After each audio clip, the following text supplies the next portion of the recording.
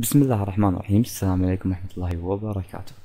بإذن الله اليوم راح نتناول أحداث مؤشر الفأرة اللي هم الماوس ايفنتس.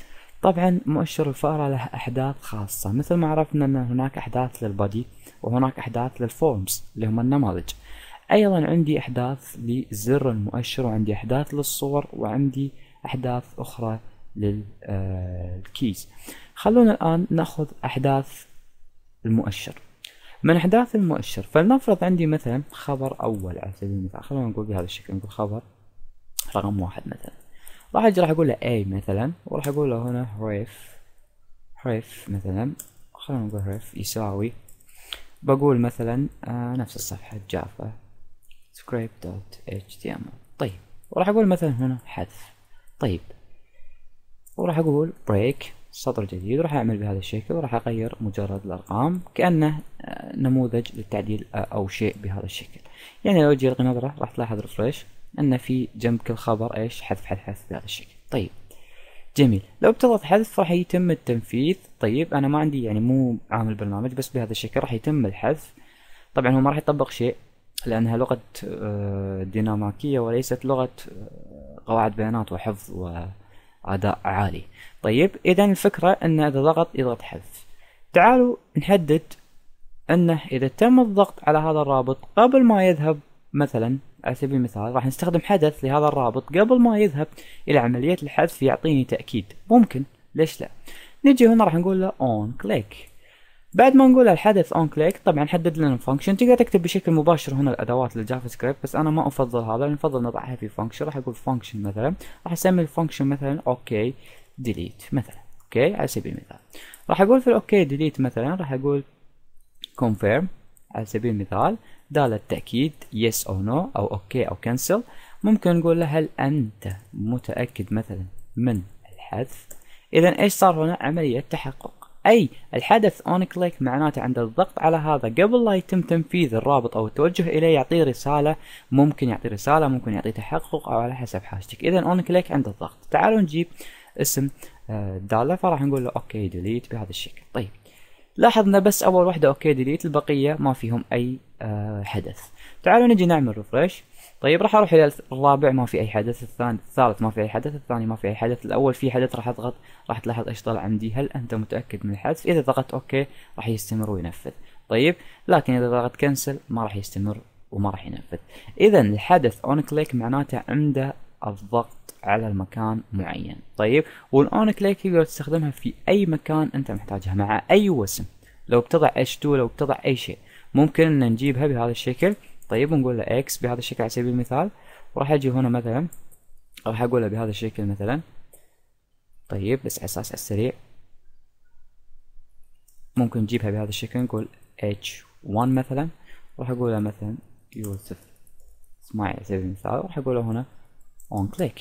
اذا وين استخدمتها؟ في اي مكان، مو شرط انه يكون رابط. تعالوا نجي نضغط ضغطه راح نلاحظ انت متاكد من حذفه بهذا الشكل. طيب اذا الفكره الاون كليك معناتها عند الضغط على الحدث او مكان الحدث.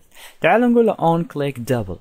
on double click، on double click معناتها عند الضغط مرتين. اوكي مثلا راح نقول له مثلا لقد ضغطت مثلا double click.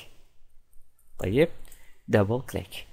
اذا لو تجي تعمل ريفرش، لو تضغط ضغطه واحده على العنصر ما راح ينفذ شيء، ضغطه واحده ما راح ينفذ شيء، اضغط ضغطتين راح تلاحظ ايش؟ ضغط دبل كليك وبهذا الشكل. اذا الحدث اون دبل كليك معناتها عند الضغط مرتين على المكان. عندي ايضا من الاحداث اون ماوس داون.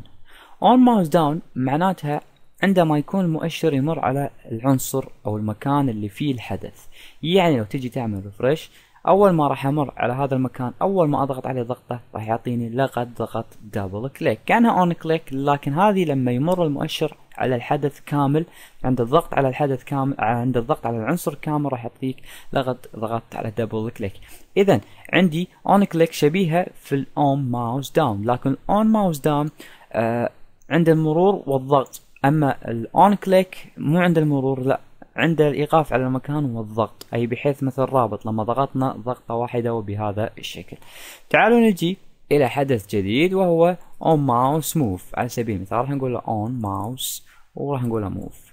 اون ماوس موف معناته عندما يتحرك المؤشر عند الحدث، يعني لو امر هنا ما في اي شيء يصير، لما امر على الحدث يبدأ في الظهور من غير لا اضغط ولا شيء. لما امر على الحدث في المؤشر راح تبدأ في عملية اظهار الدالة او الشيء، وعملية اظهار خصائص الحدث او عملية الحدث. طيب اذا هذه بالنسبة ل on mouse move.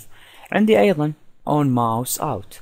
on mouse out معناتها عند المرور على مو المؤشر، عند المرور والترك. خلونا نروح بهذا الشكل، نجي هنا راح نعمل بهذا الشكل. طيب انت لما تمرر على العنصر on عفوا احنا وصلنا on mouse out معناتها عندما تمرر المؤشر على العنصر وتطلع برا. يعني انا مررت على المؤشر ما في شيء، ما طلع لي شيء، لكن لما اوقر عن العنصر اوكي عن مكان الحدث او عن مكان الحدث راح تظهر النتيجة او الشيء المعين. طيب اذا لما امر على العنصر ما راح يطلع شيء، لما اوخر عن العنصر او ابتعد عنه راح يبدأ ايش باخراج الحدث. اذا هذا بالنسبة الى on mouse out. عندي ايضا on mouse over. on mouse over تعني عند المرور على مكان، يعني مرور على مكان العنصر نفسه. يعني تجي تمر هنا ما في شيء، اول ما تمر راح يبدأ في الظهور، اول ما تمر راح يبدأ في الظهور من غير لا ضغط ولا اي شيء. تلاحظ بهذا الشكل عندي اول ما مريت ايش صار، بدأ في الظهور اول ما امر على العنصر. هذا بالنسبة الى on mouse over. عندي ايضا من العناصر عندي on mouse up. on mouse up هو يعتبر اخر يعني حدث بالنسبة للماوس او استخدام الماوس.